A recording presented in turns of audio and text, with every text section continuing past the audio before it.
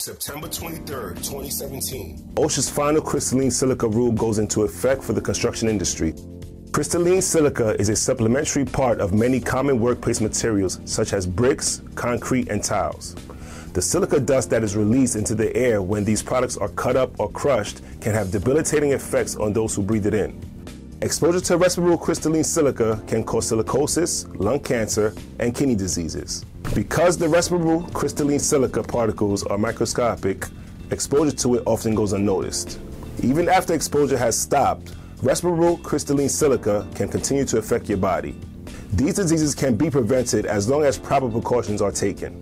OSHA's new final rule will move to ensure workers' safety by establishing new permissible exposure limits, as well as specific requirements for limiting workers' exposure to crystalline silica, medical examinations, respiratory protection, training, and record keeping.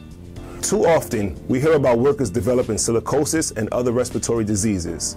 Contact Able Safety Consultant to sign up for their 100% online crystalline silica hazard awareness course to quickly and easily receive certification.